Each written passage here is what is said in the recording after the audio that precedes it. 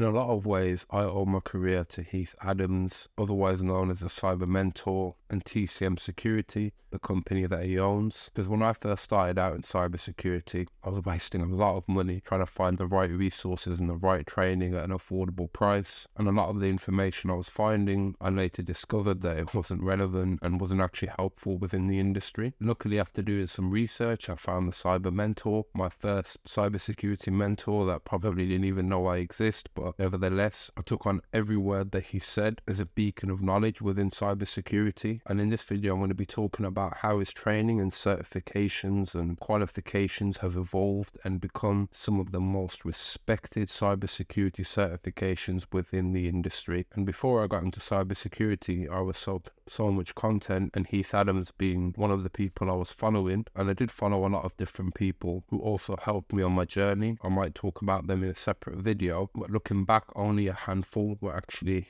useful, relevant, and one of the most useful to me personally was the Cyber Mentor. And since then, the Cyber Mentor, Heath Adams, TCM Security has grown so much and gained so much respect within the cybersecurity industry. And they have a full-on academy with certifications, courses, training, and they do other cybersecurity services for companies primarily in America. But if we just focus on his education side of the business, if you really take a look at it, you have the likes of Microsoft, Facebook, IBM, the US Army, Homeland Security, McDonald's, Paramount, CAT, Capital One, Tenable, and many, many, many more reputable companies and institutions actually recognize, respect, and request that you have his training or accept them as an alternative to some of the more traditional certifications for cybersecurity. So what I'm trying to say is, in recent years, his training and certifications have actually gained so much respect within the cybersecurity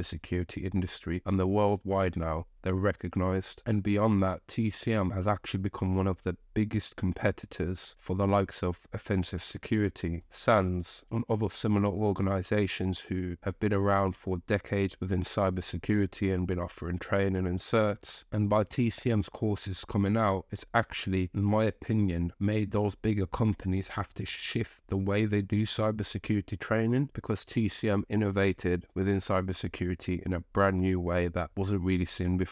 And I think the price just says it all. I mean, if you think about SANS certificates, they cost between 8,000 and 10,000 each, which is unaffordable to almost everyone and ridiculously overpriced. But the TCM certifications are coming in at around $30 each, and some would say actually have better quality in training than the ones that cost the best part of 10,000. So that's one of the great things. It's actually affordable and accessible to a lot of people, as with most SANS certifications are only really paid for by companies or people who have a lot of money to invest into their training, while TCM is almost accessible by anyone all over the world. And I think another great thing that he does is he actually offers a lot of year-round discounts, and sometimes they're given away for completely free if you were to follow him on one of his social media platforms. He often does this for special occasions or holidays or anniversaries, that kind of thing. I remember picking up one of his courses for 99 cents. Now, anyone within cybersecurity knows about and respects the TCM security certifications. They're regarded as official or certified, and if you put this on your CV, it actually holds a lot of weight. And I'm not just saying that. You have to give TCM their flowers. They've actually transformed the cybersecurity industry and undercut a lot of the more expensive training while actually increasing the quality, making the training more realistic and more practical to day-to-day life. And if you don't believe me, just think of this as an example. So the OSCP, the Offensive Security Certified Professional, is one of the most well-regarded certifications for ethical hacking. And I'll be completely honest and say it does open a lot of doors and is required by a lot of recruiters and HR and people within the industry if you want to go down the ethical hacking route, because it's just been around for a long time. Now, the PNPT by TCM Security is a direct competitor to that certification. And one of the things about the OSCP, so I heard these kind of criticisms from people who have the certification, that one, it's a weirdly structured exam. It's a 24-hour slot that you're given, so the exam actually runs for 24 hours. And in those 24 hours, you're supposed to route and break into so many machines and then write a report on how you got in. So a lot of people lose sleep or sleep halfway through the exam and wake up and have to continue it, which is quite a weird structure structure for an exam. But anyway, some of the other issues was that the actual training documentation to help you study for the exam wasn't really updated, and you didn't really get something that would actually prepare you for the exam. A lot of people put guides out and said you have to do X, Y, and Z and hack the box, and you have to understand this level of complexity in hacking by being able to achieve this,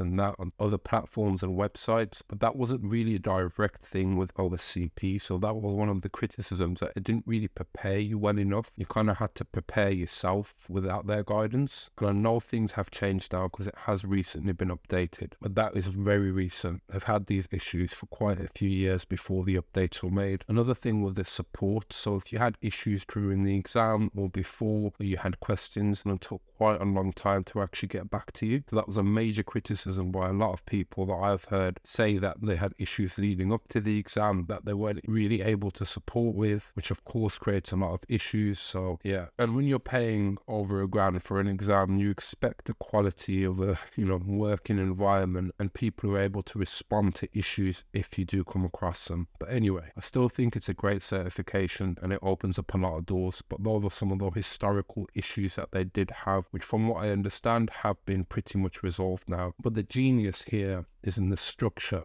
of the TCM security exams, the PNPT in particular. So a typical penetration test engagement is a company would pay a hacker to come in and conduct a penetration test, normally over about a week or so. And at the end of the 5 days, they provide a report, a little bit of a debrief on what went on, how they got in, what they discovered, what the issues are. And then they have all the kind of actions and steps taken in writing and in a report to follow up on. And what TCM security actually did was structure their exam based around this concept of a practical real-world penetration test. So the exam actually lasts 5 days, where you have that time to actually break into the machines and try and complete the various items within the exam. And then you have 2 days to provide a report, and then you also have 15 minutes of a debrief with one of their reviewers or assessors, whatever you want to call them, and this person will actually grade or judge you on how you present the steps taken within those 5 days and what you did do, which is identical to a real-life penetration test engagement. And you can see why it's become so popular and well respected by so many notable organizations. So that's just a quick side-by-side glance at the PNPT versus OSCP. If you're really passionate about a career in ethical hacking, it's probably best to get both. But anyway, the PNPT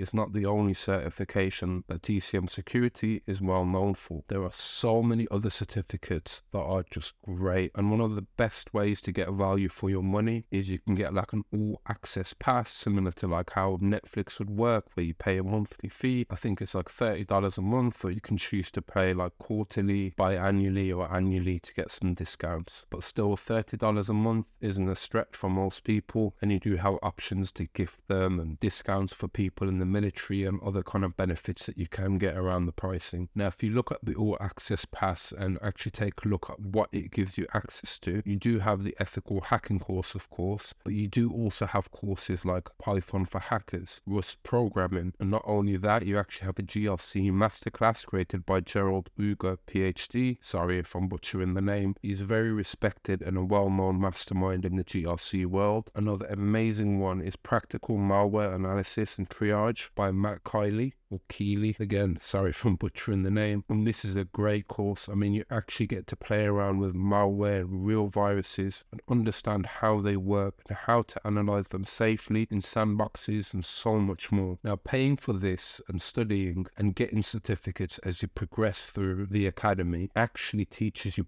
practical skills that are worth so much in the job market, and having these certifications is making it easier to get past HR and hiring managers because of the weight and respect that they hold. And just to give you a couple of real life examples, I remember recently I was talking to a really good ethical hacker, and he was giving some advice to someone who is asking what they should do, what steps they should take to get to a position he's in, and he actually had the OSCP and a bunch of other really good hacking certifications. And he literally said, you need to do the PNPT to learn how things actually work and how a penetration test is structured and what it looks like, and to gain useful knowledge for the real world. And then you just do the OSCP to get past HR. His words, not mine. And I remember someone else I was speaking to recently as well, the other day actually, a close friend who has the OSCP and other really good certifications. And he said to me, yeah, later on this year, I'm actually going to go for the PNPT. And that wasn't even like a weird statement, which a few years ago it might have been, because I knew the quality of the courses and the PNPT will actually make him a better hacker than just having the OSCP alone. And the general sentiment from the people around me, and I can only speak to my experience, is that the OSCP is required for a lot of